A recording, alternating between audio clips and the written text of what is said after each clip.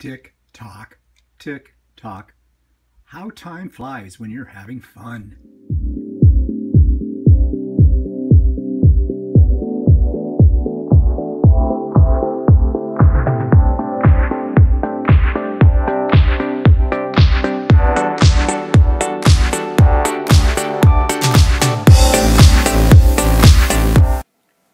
Hi everybody, it's Stephen here for Bland Designs, and this is my weekly vlog, which is usually on Mondays.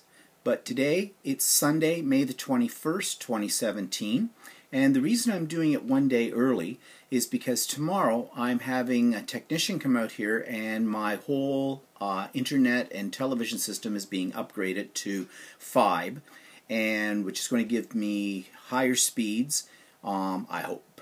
And they're going to be here most of the day doing it. So they claim. They say 5 to 6 hours.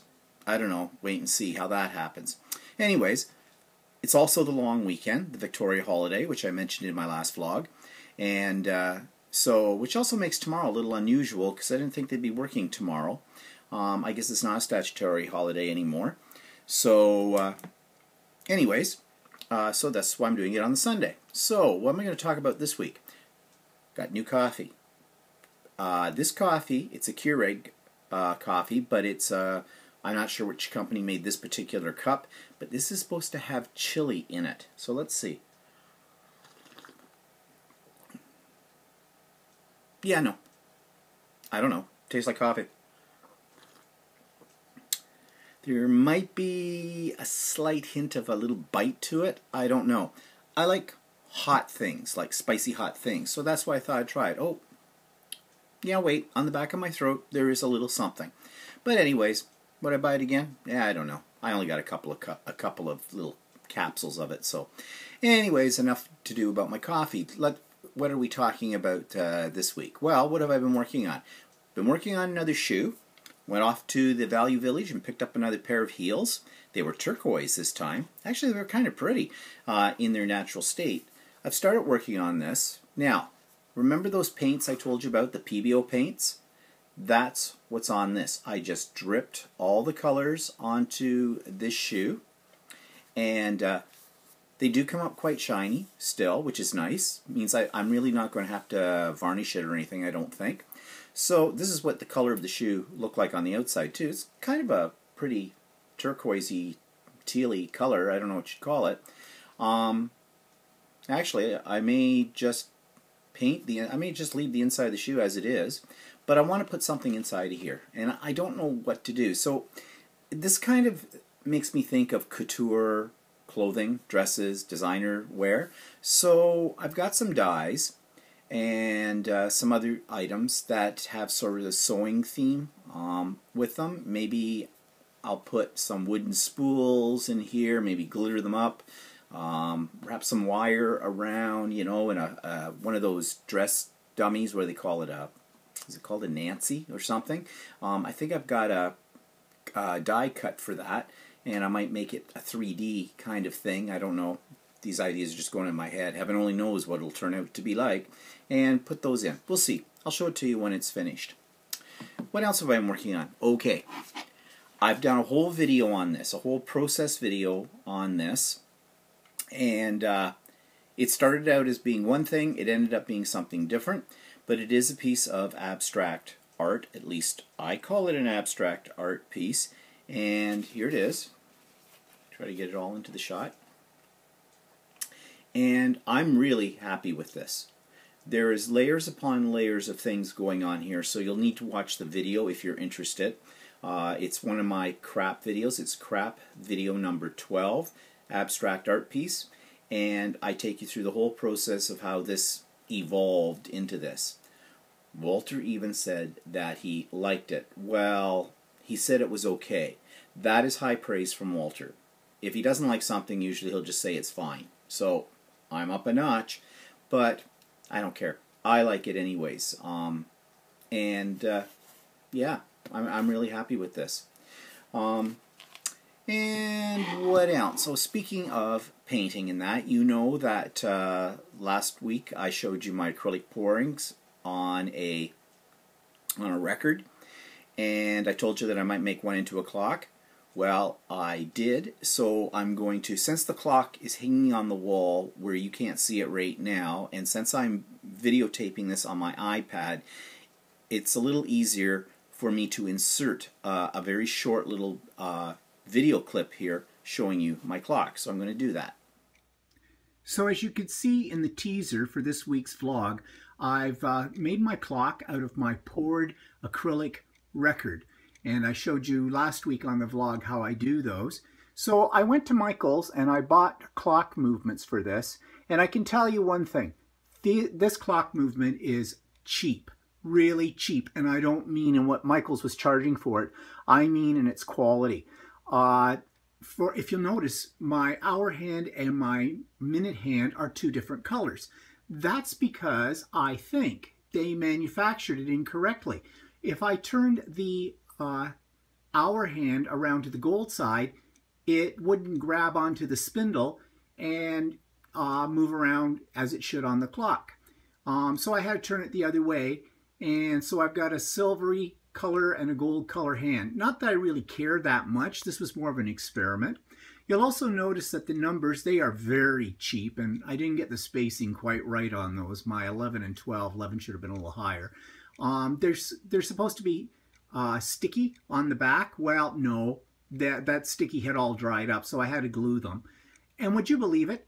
This little battery-optic gizmo costs $14.99. It is not worth anything more than $2. In fact, if you go on Amazon.ca, you can buy them for about $2. The only difference is they don't come with the numbers. But you want to know something? I think if I was to make a second one of these, I'd make my own numbers and I'd make them bigger. Or I'd see if I could find some kind of numbers somewhere that are bigger that I could stick on. I used a 45% off coupon though on this, and that's the only way that I wouldn't have paid $14.99 for it. It is just cheap. The hands on here bend so easily when you put them on. But anyways, I'm looking at this more as a decorative piece as opposed to like an actual accurate timepiece. Although right now it doesn't seem to be doing too bad a job. It seems to be keeping fairly accurate time. Anyways, that's what I did with the poured acrylic record. So there are some flaws with that clock, as I've mentioned already. I might try to make another one, but I'm certainly not going to be paying a lot of money for those cheap clock mechanisms. I've got to find a different source, maybe Lee Valley or something. Have some that are a little better quality than that. So what else? Okay, now it's time for my little segment on the YouTube channel of the week, so watch this. So the YouTube channel of the week is by a lady called Carolyn Doobie, and she has a colorful journey is what she calls her YouTube channel, and she does all kinds of art journaling backgrounds. And the thing I like about Carolyn is that she doesn't get too uptight about what happens on the page. She truly does go with the flow. She never seems to have an exact plan, but usually her pages turn out very nicely. She uses a variety of products and tries them out and tells you what she's using so you can compare them with products you may know about or already have in your own stash. She also runs classes through her web page as well, paid classes, I believe. But she's well worth the watch, so I highly recommend that you check out Carolyn Doobie. And Carolyn is spelled C-A-R-O-L-Y-N, and her last name is spelled D-U-B-E. It's worth looking into. So, what's pissing me off this week? Okay, I've already done an unboxing. I finally got my stuff from Scrapbooking Made Simple, the place in California that had the really great sale last July. When I put in my order, I finally got it on Friday, and I've done an unboxing of it, and you'll hear all the kinds of comments that I have to make about this particular company. So if you're interested, or if you're still waiting, and there were a few people who have already commented on the video that they're still waiting for their stuff to come from this place, you might be interested in seeing that. That leads me into this week's little rant here, and it has to do with Michael's. Now, we have Michael's in Canada. I know there are Michael's in the States. They are probably our go-to stores for any of our art and crafting needs. And they entice us into the store, of course, by issuing multiple coupons every week for 40% off a single item, for 50% off a single item. On the rare occasion, you get a 55% off on a single item. Okay, who doesn't want 40% off and up? We all do, and they know that. And that's why they issue these coupons to us all the time to get us into the store. Because they know once they have us in the store, we're probably not going to buy one item. We're going to buy other items. And the other items are going to be at regular price, probably. There's all kinds of rules and regulations and stipulations stuck on these coupons.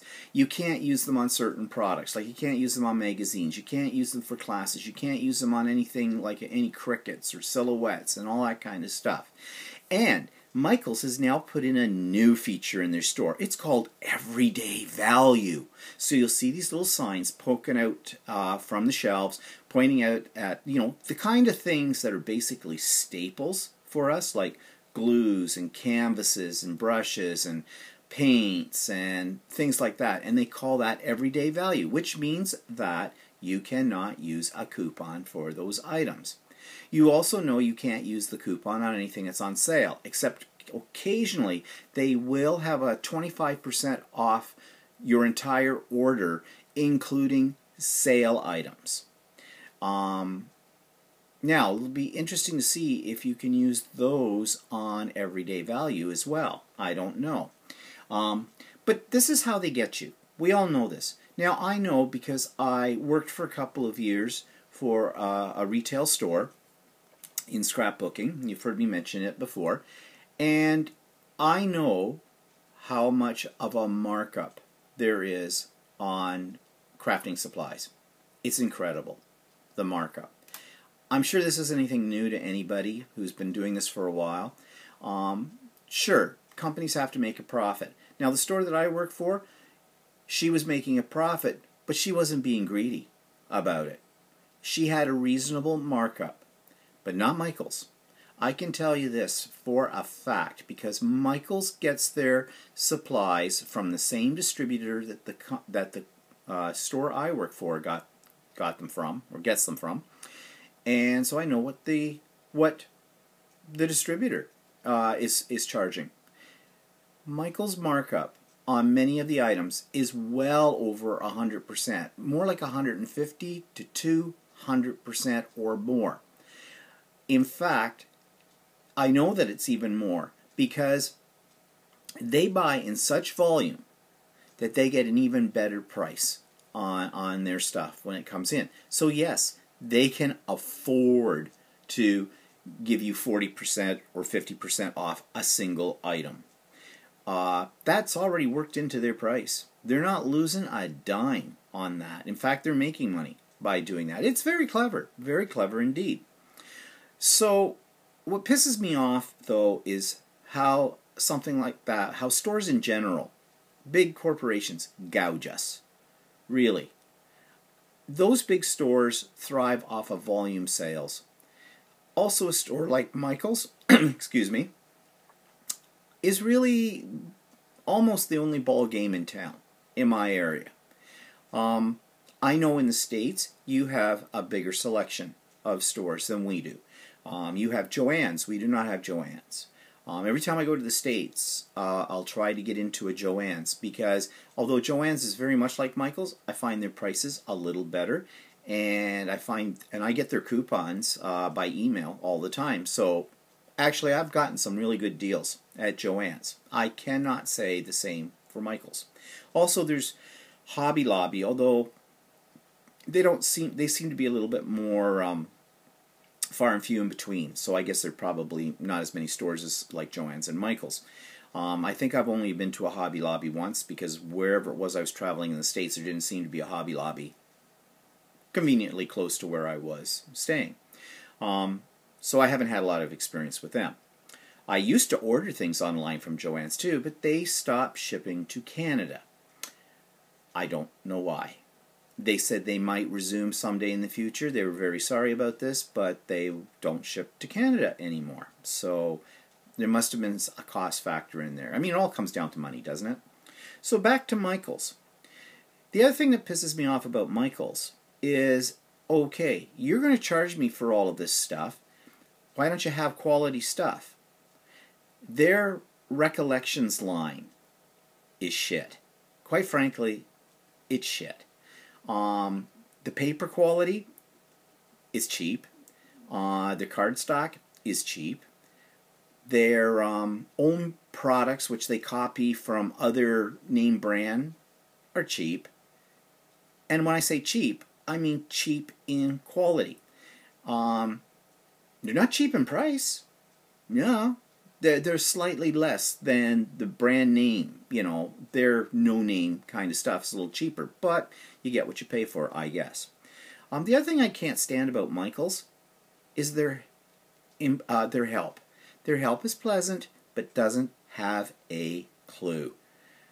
You can never find anybody that, one, knows where anything is in the store, two, knows anything about the product. Now, yeah, okay, I know there's a lot to know. There's so many products. How can you know something about everything? Well, if you really care about your job, if you're really interested, you take it upon yourself to educate yourself. When I worked at the scrapbooking store, we had lots of products too. Anytime a new product came on the market that we got at the store, I would get it, I would play with it, I would learn about it, so I could tell the customer about it and let them know from my own personal experiences how it works out. In fact, and this is one thing that made working at Class Act so great, the owner said, if we don't like the product, we're not going to carry it. We're not going to sell something to people that we can't stand behind. Not so with Michaels. There are many times when I have helped customers at Michaels, believe it or not, and I don't work there. I'm just shopping. But I've had them, I don't know, maybe I look like somebody who knows something in Michaels. Or maybe it's just a rarity because I'm a man and I'm standing in the scrapbooking section. I don't know. But I've had people come up to me on more than one occasion and ask me, hi, excuse me, can you tell me something about this product? And I'll say to them, well, I don't work here. Oh, I'm sorry. No, it's okay, but I have used it. So yeah, I'll give you my opinion of it and give you some tips and tricks. I don't mind sharing that information. I mean, after all, I do YouTube videos for the same reason, to share information. What was that old expression they used to use on television commercials or something? A educated consumer is our best customer. So that's the way I look at it. But anyways, we're trapped with Michaels. I go there, but you can make it work for you too. To a point. Plan your coupon strategy. All right? Sometimes you will have two coupons. Say you have a 45% off and a 50% off. But depending on the cashier, the store policy is you can only use one coupon per visit. Fine. There are two items I want.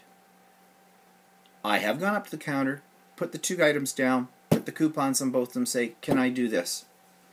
And I have had them say, well, I'm really not supposed to do this, but they'll do it. They'll go through. And several of the cashiers know who I am by sight, kind of a thing, because I'm there often enough. And so they kind of do that for me. But I have other ones who are strictly by the book. So, easy. I go up with my first item. I pay for it. I go out to my car, I put it away, I come back into the store, I get the second item, I go up, I use the coupon again. Yes, it's a bit of a pain in the butt to do that.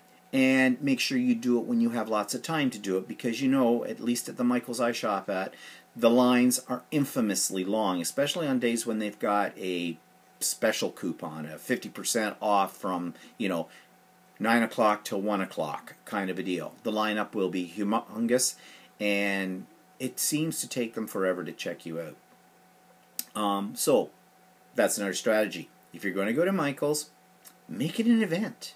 Don't squeeze it in between grocery shopping and getting to the liquor store, okay? Plan to be there for a while. Look around at the items too. Yes, the coupons are used to get you into the store, and it works. It gets me. Now remember, I said when I redid my craft room, I was not going to be buying a lot of new stuff again. Okay, I have been holding pretty true to that. But now what I do is I will go in and I will check. If I've got a 50% coupon off, I will check around and see if there's a high price ticketed item that I can use that on that is something I really want. I just don't go into the store and use the coupon just for the sake of using the coupon. That's what they want you to do. But for example, I have a large Xyron, and it takes the big rolls.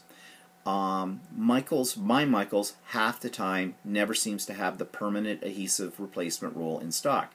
So on times like that, when I've got one of those major coupons, because they're $50 a roll, I will use the 50% or the 55% off purposely in there, and if I can find, if they happen to have the roll there. In fact, I've been doing that so often lately, I think I can stop now because I've got them pretty much stockpiled. I think I have enough Xyron material to last me for a while. But that's what I mean. Plan it. Use your strategy with this. And do make sure that you check out whether or not it's an everyday value item thing. Because what they're hoping you're going to do is you're going to walk up to the counter, you've got this thing, you present them with the coupon, and they're going to say, I'm sorry, that's one of our everyday value items. Coupons can't be used for this. So there you stand, and you have to make a snap decision. Do I want it bad enough that I'm going to pay the full price? Or am I going to say, well, forget it, then I don't want it? 9 times out of 10, people, because there's people behind you in line, you're feeling a little pressured, you're feeling a little embarrassed, you'll buy the item and pay the full price. And they're counting on that. So go in with a strategy, and you can probably make the coupons at least work for you. It's too bad that it comes down to that, but hey, I guess that's the price of doing business or whatever. Okay, that was this week's What's Pissing Me Off. New products? Nothing really. This is probably not that exciting to most people, but I find it exciting. I got myself something called a tube ringer. Now, I saw this on Barb Owen's YouTube channel, and what it is essentially squeezing out paint. So here you go. See, it opens up like this. You got these little wheelie things in here. So you put your paint tube in there, squeeze it, and then, you see, it's hard to show it on here, but do it this way. And it just pushes it down, pushes your paint up to the tube, and bang you go. So this way you're not wasting a lot of paint. This little thing will also work with any tubes of hair products. It'll work with a toothpaste thing as well. You can get them in different sizes. I think there's one smaller than this. There's all kinds of them actually. I went on Amazon.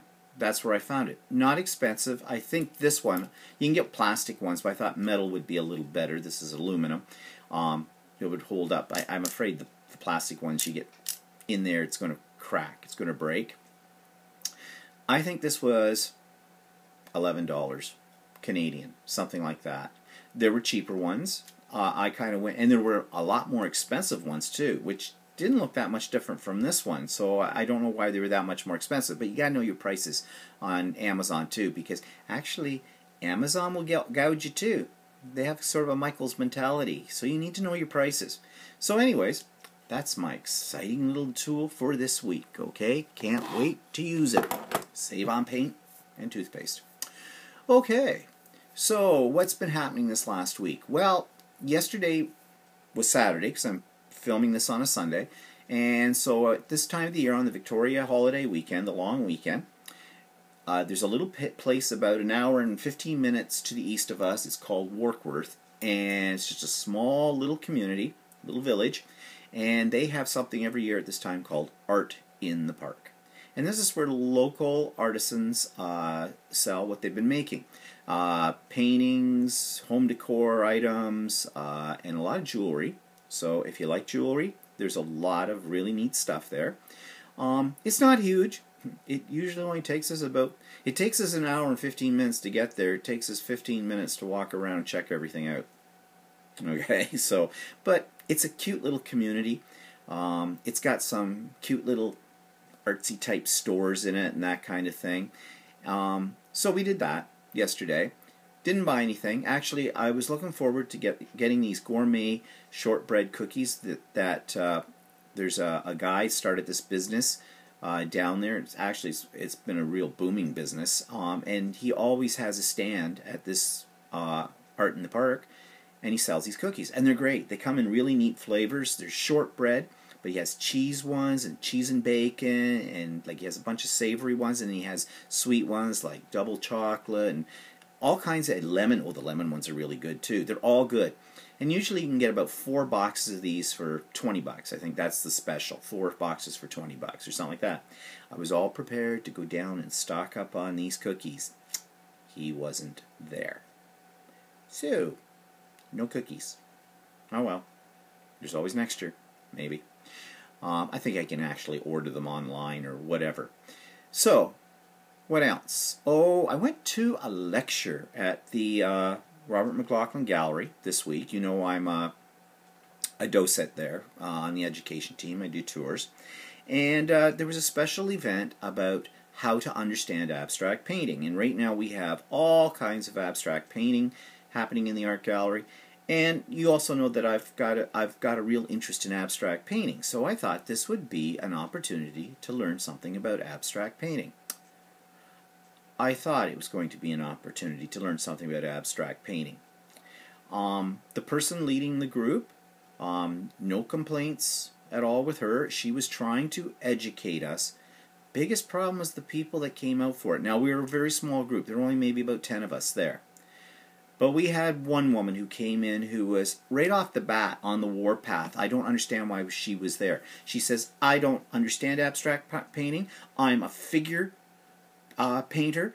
I know good art, but good art is figure painting, not abstract. Okay, why are you here then? If you obviously have a hate-on for abstract painting, you're obviously not open to learning anything about it. But then she started to go on and on about her painting and how good it was and all that stuff. And sometimes, did I mention there was wine involved? Yeah, there was wine involved. You could have, there was a cash bar. And so by the time I'd gotten halfway through my second glass, I pretty much had it with this woman. And so I made some kind of comment about why she was there in art. I can't remember what I said. It was sarcastic. I kind of laughed at the end of it. And then I said to her, well, sorry, I said, I've had 2 glasses of wine, and at this point I have no filter. She walked away. Good. Walk far away from me. Because I'm there to learn, okay?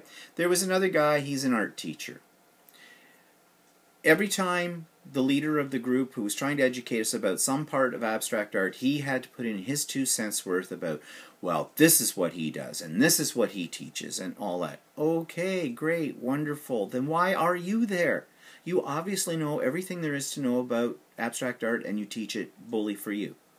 Then there was this other woman, and I felt sorry for her. I don't get it. She kept looking at things going, I don't get it. Can you tell me what I'm supposed to get? I don't understand this. I want to understand this. I don't get it. Why did they pick those 2 little squares with a color dot in the center? I don't get it. So the experts tried to explain it to her. I hadn't heard so much crap in my life. So I finally looked at her and said, the fact that you're not getting it means that you have a genuine response to it, and you can't always get it. That's the beauty of looking at abstract art. You're exploring the possibilities. It might work for you, or a particular piece might work for you, a particular piece might not work for you. You know, I love what I did here. Can I explain it to you? No. That's why I made a video, to show you the process of how I did it. But I can't explain this to you. Does this mean something to me? On a subconscious level, it probably does. But really, if you're looking at it and you like it, you're engaged with it, it brings up memories, emotions, thoughts for you, whatever, if it tells you a story, then great. And if it doesn't do anything for you, great. That's okay. It's a genuine response. So, again, I think I was finishing the first glass of wine at this point. This woman was going on, and she genuinely wanted to learn. And I felt sorry for her because I felt that she felt embarrassed amongst some other people who seemed to know everything there was to know, and in my opinion did not. I said to her, well, you see that wall space there is kind of narrow, so the curator probably figured, hey, I've got a couple of these square things. They'd fit in there fine and fill in the space. Yay. She kind of got it. The ones that were more intellectual, I got poo-pooed. Well, they didn't say poo-poo. They just gave me this look. Rolled the eyes like, yeah, amateur. Yes, I am. And damn proud of it. I'm there to learn. So anyways, it was an interesting evening. I did learn a few things, and that's all I wanted. And that's what I got. Plus 2 glasses of wine. Yay! Bonus all the way around. Okay, so what's coming up in the next week? Well, as I told you, tomorrow's the big upgrade. We're getting rid of our satellite, and we're going for what they call from Bell fiber optics. Getting a new modem. It's supposed to have 12 antennas built into it, so better coverage. The one I have right now only has 6. And believe me, better coverage is good because I have probably about 22 different wireless things in my house that run off of that modem. So yeah, I'm a high-end user. And it's going to be twice as fast. I get 25 megabytes per second right now. I'm paying a little extra for this, but I'm going to get 50 megabytes per second. Again, high-end user. I'm hoping I'm going to see a difference. On top of it all, it's supposed to save us about $25 a month from what we pay now with all the combination of the modem, the TVs, you know, whatnot. But the one thing I'm a little concerned about, I have 4 television sets. We're getting 2 boxes. One box is wireless. And they advertise that you can move your TV anywhere when you have this wireless box and see TV. What they don't tell you is it still has to be hooked into that TV you're moving around. Yes, it's wireless because it picks up the signal from the main box, but it's not a question of you just picking up your TV set and putting it out in your patio and bang, you got TV. You got to pick up your TV set, make sure it's hooked in to the wireless box, which means it has to be plugged into a power source, the whole bit, and plugged into the TV. Then you can move it out on your patio. Yeah. Okay. Well, I'm not planning on moving my TV to the patio. However, I have 2 other TV sets that right now all have their own little box for the satellite. I'm not going to have that with 5. The guy on the phone told me that if you have Apple TV, which I have 3 of, you can download the app and onto your Apple TV and bang, you get your channels and the whole bit. All right, fine. Only one hitch here. I have 1 Apple 4, 2 Apple 3s. The Apple 4s you can download and install apps onto. The Apple 3s, you cannot do that unless you jailbreak them. And if you don't know what jailbreaking is, it just means basically going in and using a third-party program to rewrite the stuff that's already built into it by Apple, and then you lose your warranty and all that kind of stuff. And I have tried it before, and yeah, it works, but really, no, I don't want to screw around with that. I asked the guy on the phone, I says, so, will this app work on an Apple 3 as well as an Apple 4? His answer was, it'll work on all generations of Apple. And I said, you're sure about that? He said, yes, it will. I said, fine. Got thinking about it yesterday. They called me yesterday to confirm the appointment time for tomorrow. And while they were on the phone, I mentioned I had this worry about this not working. The guy says, well, I really don't know, sir. I just do the confirmations. Yes, of course you only do the confirmations.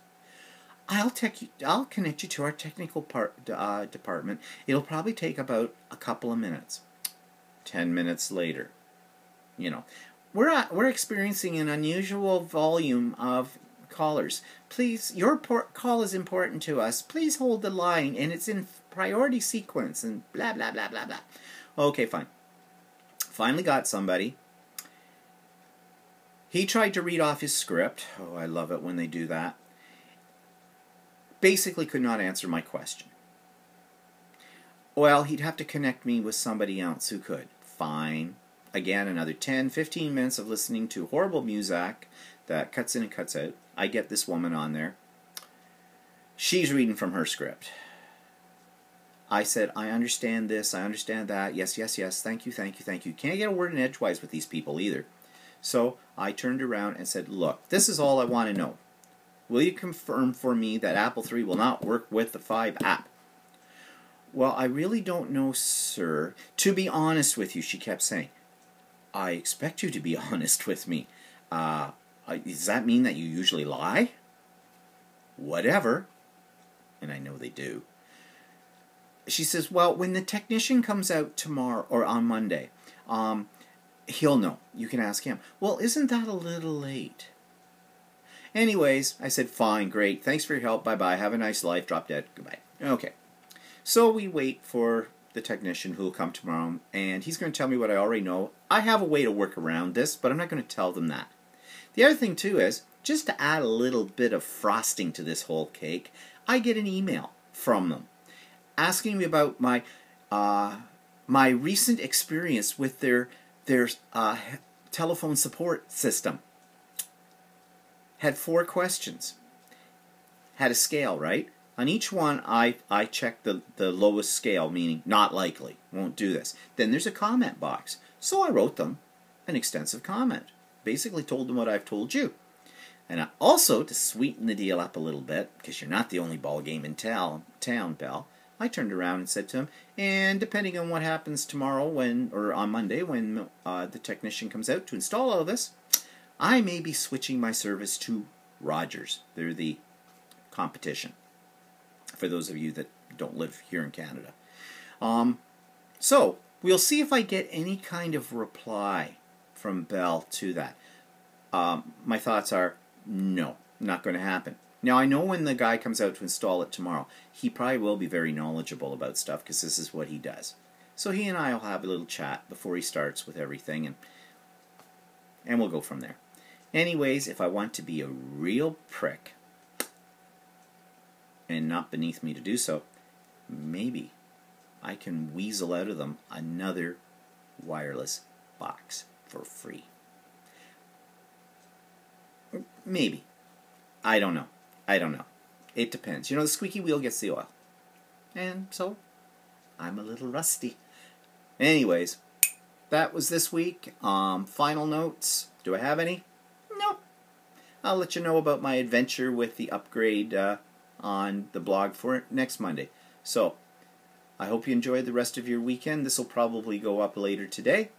And we'll talk to you next week. Bye-bye.